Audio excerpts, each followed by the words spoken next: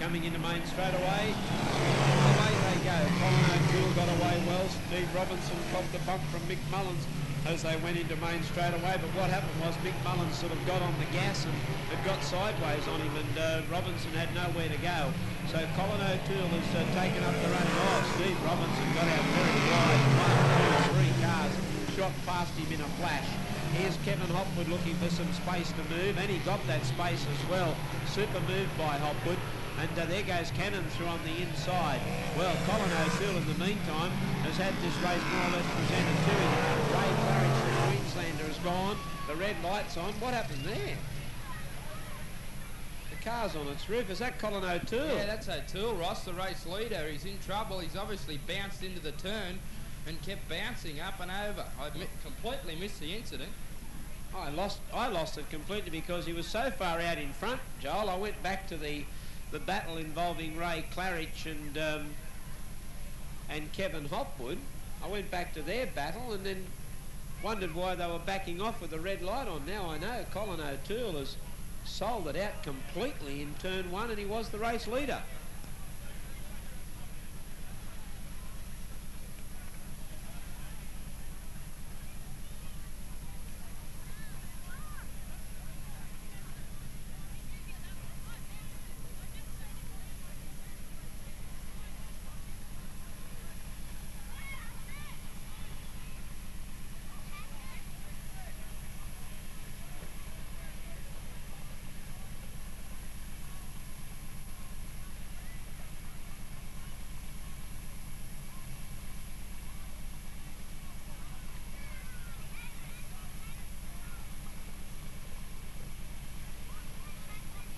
Trying to see whether he's all right, Ross. It ended up there he is, Joel. awkward. He's out okay. Yep. It's a good start. They landed in an awkward spot too on the lid and being trapped in the car there like that. But he's out and okay. A little bit shaken, no doubt. But Colin O'Toole, he had the race, as Ross mentioned. He was out in front. There was 8 laps to go. He was looking sweet, and then all of a sudden he looked up and we could see was the bottom of the car. Parked herself in turn number 1, so obviously I think what may have happened is he's thrown it into the turn in that you can see from up here it's getting very bumpy and very ruddy in turn 1. So I'm only guessing that that's what happened, that he's snagged in one of those ruts.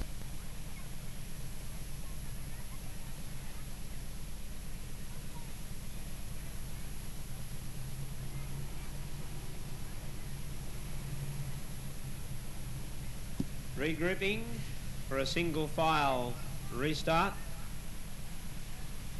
And here come the leading cars back into the track marshal's control.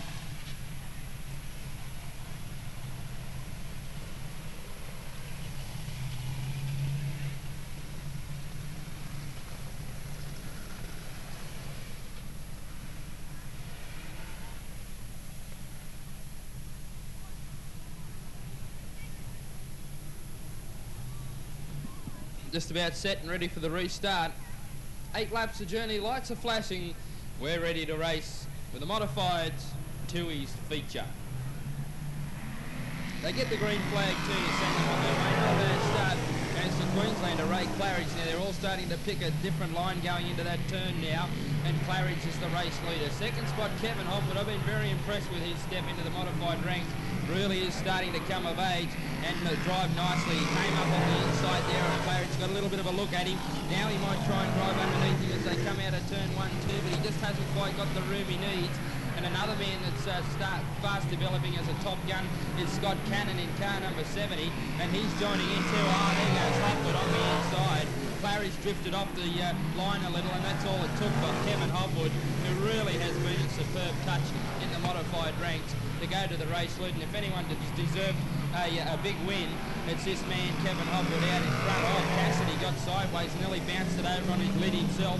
He'll find a little bit of trouble with those ruts developing with the style of driving that he's got, keeping that modified rod on all fours. But it's Kevin Hopwood who's starting to stretch away with this race from the second place getter. Claridge is coming under all sorts of pressure from Cannon in car number 70. Cannon now moves up. Oh, got a bump with him on the inside. They managed to come away okay, but Claridge has dropped back now into third spot, and Canner's managed to bump his way up into second placing. But I think he's given Kevin Hopwood too much start.